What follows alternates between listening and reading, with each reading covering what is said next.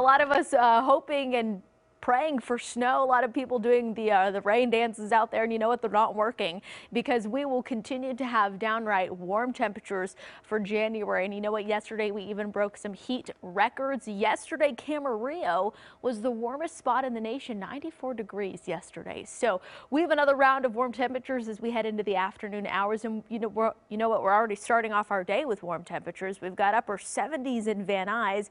So temperatures in the overnight hours didn't cool off too much. We have upper 50s as we head to Ontario, Lancaster. Good morning, waking up to 37 degrees and 32 up in Big Bear City. So winds coming out of the northeast, that is that typical Santa Ana wind pattern. We will have periods of gusty Santa Ana winds through this weekend. We have a wind advisory in place.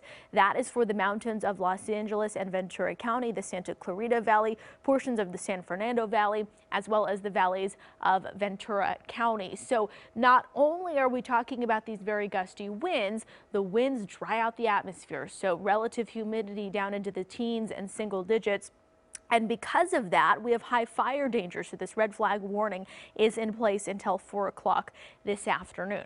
High pressure is in control, and that is helping to bring these temperatures well above average. So downtown normally should be in the upper 60s this time of year, and we are feeling temperatures in the upper 80s. So about 20 degrees above where we should be this time of year. But relief is in the 7-day forecast. So if you're hoping for the cooler temperatures, we have that. This area of low pressure dropping down.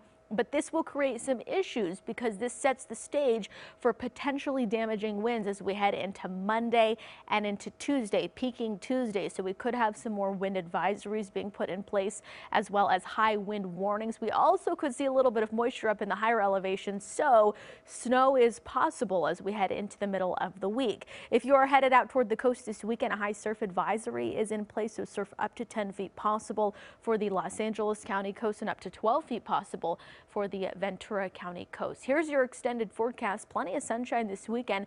Temperatures definitely on the warmer side. We have 80s this afternoon, upper 80s for the valleys.